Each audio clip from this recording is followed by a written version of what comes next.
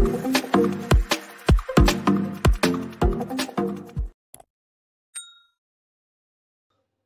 friends, welcome to our channel. In this session, we will discuss specification of token. Token is any valid identifier, keyword, constant, operator that is generated from lexical analyzer. Generally, the tokens are represented by using strings, by using language, and by using regular expression. Now, I will make the connection among all these things. Simply, regular expression is used to specify the token. Regular expression generates regular language. Language is simply a set of strings. String is simply a set of alphabets. So this is the connection among, that is, once you know the alphabet, by using alphabet it is used to convert the string. By using string we convert the languages. These languages are generated by regular expression. Now in this session we will discuss first one, alphabets, strings, language. Second one is operations on the languages.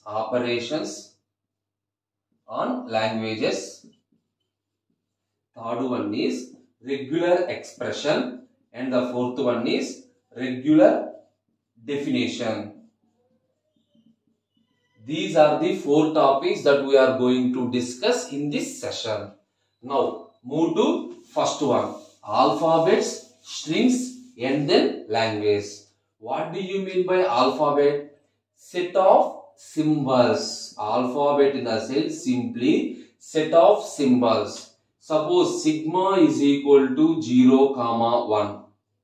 0, 1. It is a binary alphabet which contains two symbols 0, 1. Suppose sigma is equal to A, B, C and so on Z. It is a lowercase alphabet, that is, it contains the lowercase letters A to Z. So set of symbols is called alphabet. Now what do you mean by string? Set of alphabets is called a string. Suppose sigma is equal to 0, 1. If this is the symbol, 0 is a string, 1 is a string, 0, 1 is a string, 1, 0 is a string, 0, 0, 1, 0, any combination, we can derive n number of strings. Generally n number of strings. So set of alphabets is called a string. Obviously, what do you mean by language? Set of strings is called a language. Suppose L is equal to, L represents the language, L is equal to 0, 1, 0, 0, 1, 0 and so on. So here this is a string, each and everything is called a string. If you combine all the strings together, then this is called language. Okay. So this is alphabets, strings, language.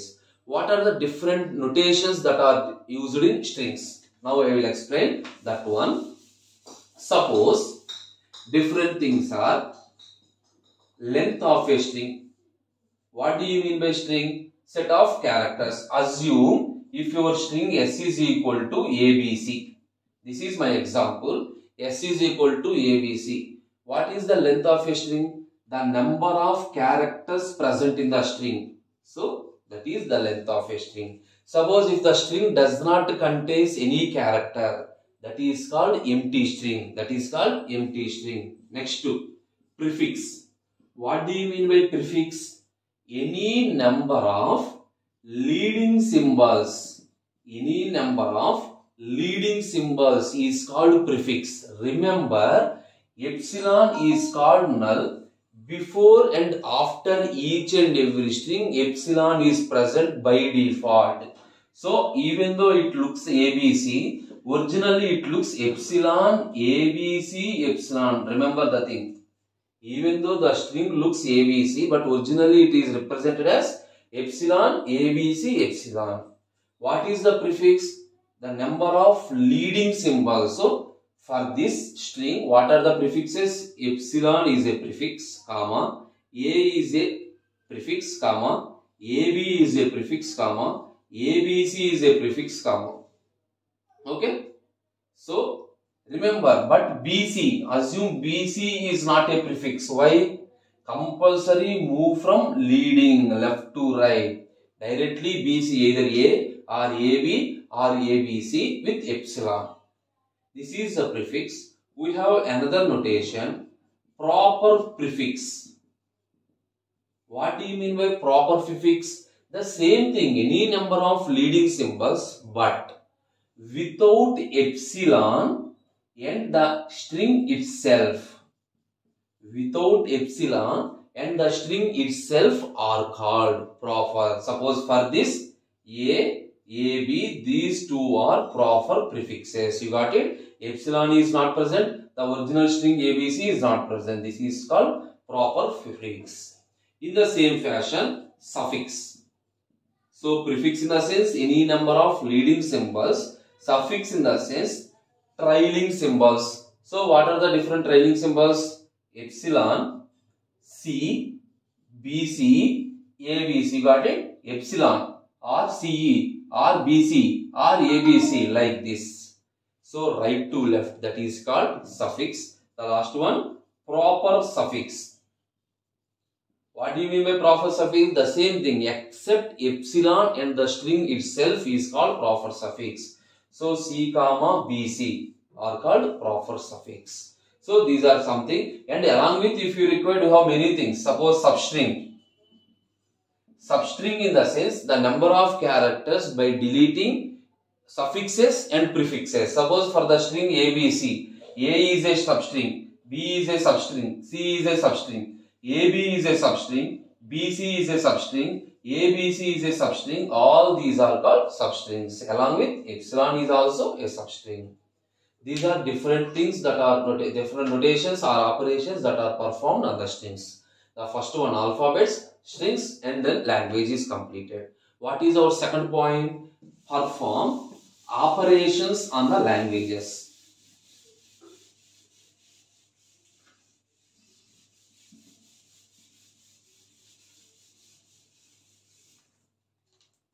Second one is operations on languages. So the first operation is union. If L and M are two languages, then L union M is equal to, that is L union M contains, L contains some set of strings, M contains some set of strings. L union M contains all the strings that are present in L and M. Similarly, S is a string such that S is in L or S is in M. That is, if the string were present in L or present in M, that is called union. Next, concatenation. Here same L comma M are two strings. The concatenation is represented as LM is equal to a string such that S is in L, that is concatenated with S in M.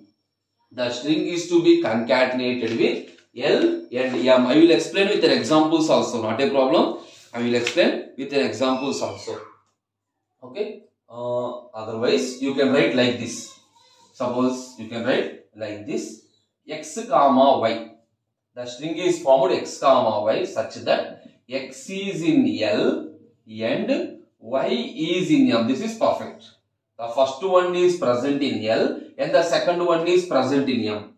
Now, clean closure. Clean closure for a language L is represented as L star.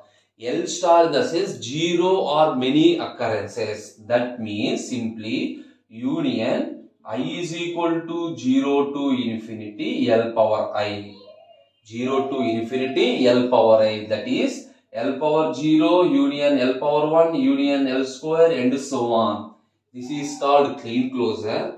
And finally positive closure. For a language L, positive closure is represented as L plus. It contains one or more occurrences. Union I is equal to 1 to infinity. L power I is equal to this thing. Now I will explain all these four concepts with some example. Consider the string L is equal to 0, 1. M is equal to some 0, 0, 1, 1. Assume. First, what is L union M? Combining these two strings. Suppose the string present in L or string present in M. Simply 0, 1, 0, 0, 1, 1. This is the union operation. Simply combining the two strings. Now, LM.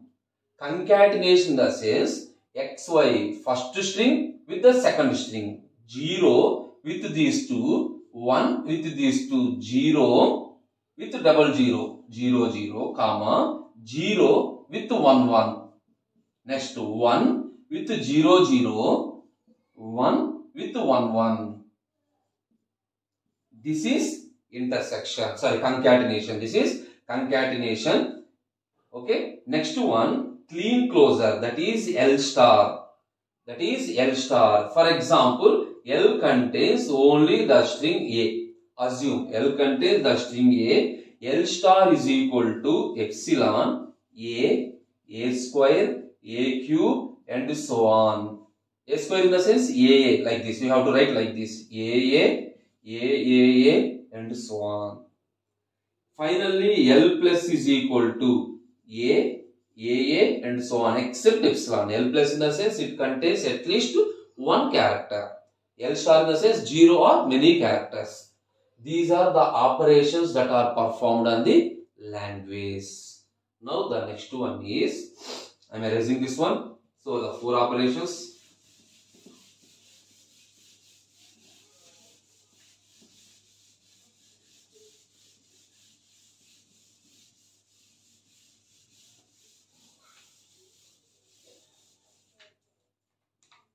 So the next one is regular expression. Simply, regular expression defines some set of rules to identify a pattern. The regular expression over an input alphabet sigma.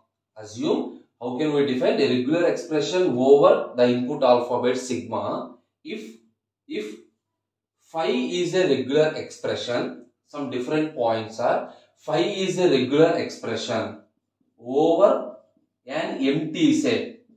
Phi is a regular expression over an empty set. Epsilon is a regular expression over null string. Are also called as empty string. Epsilon is a regular expression over an empty string. Suppose if A is any input alphabet, so here A is a regular expression over the set A. Simply R and S are two regular expressions. Then RS is a regular expression. R union S is a regular expression. R star is a regular expression.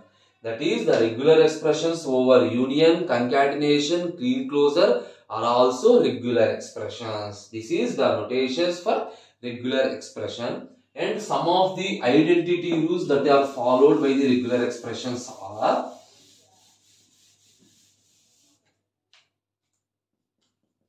identity rule, also called as algebraic rule. Identity rules of regular expressions are: assume R and S are two regular expressions. Simply R plus S is equal to S plus R. R plus S plus T is equal to R plus S plus T. If this is a regular expression, this is also a regular expression. That is, over any two regular expressions. These are the different operations that are performed. Rs into t is equal to R into St. R plus S into T is equal to RT plus ST. Epsilon plus R whole star is equal to R star. Simply R star whole star is equal to R star. Not only this, you have many types of identity rules. Depending upon the movie, we will discuss all the identity rules. Some of the most important identity rules that are followed by regular expressions. Okay. Now in the regular expressions, what is the thing? Regular expressions generally identify the token. Identify the token. In case of identification, you have to know some meta characters. What do you mean by these meta characters? I will explain. Suppose if A, not only A, either A, B, C or X, any one character, the regular expression matched with the same character. For example, if your string is ABC, compulsory if A is present, then only it performs the match. Compulsory A is to be present. Suppose instead of ABC, if I have write XBC, it mismatch. That means in case of identification of a token, assume main. Main is compulsory present like this. Suppose M, compulsory you have to write M, but instead of M, if I am writing K, it is not identified. You got it? Regular expression follows the matching. If A is my symbol, compulsory A is to be available. For example, dot. Dot in the sense, if any character is available in the string, not a problem, it will match. That means, suppose here I am writing dot AAN. That means in place of dot, you can write any symbol. That is not a problem. Here A means compulsory A is to be present. Here dot in the sense, any character is present, then only this you will consider. I will consider this one. Even though M is not present, why? Dot is present. In the similar sense, star in the sense, 0 or more occurrences of the character. Suppose A star B. This is valid. AAB, this is valid. AAB, this is valid. AB, this is valid. That means after a character, if you are writing star, any number either 0, 1, 2 or any number of occurrences are also considered as a valid token. You got it? Plus 1 or more occurrences, question mark, 0 or more occurrences. What is mean by this one? A, question mark B. That means the valid are AB. Or AXB or AYB. Only one character or 0 character is allowed. Star means in between this one you can write 0 or any number. Plus in the sense you can write 1 or any number. Question mark in the sense you can write either 0 or only one character. And power symbol in the sense the matching is performed only at the beginning of a string. Suppose if it is matched, it does not consider the remaining string. If the first part is matched, that consider the entire string. Finally, $, the end of a string. It checks only the end of a string. It does not consider the beginning of a string. These are the meta characters that are used for identification of tokens. Identification of tokens or identification of the patterns. Okay. The third one is completed. And the last one is regular definition.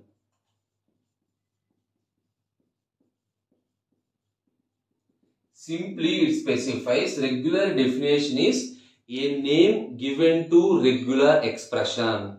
Regular definitions are simply a name given to regular expressions are called regular definition, and we can use that names in the later.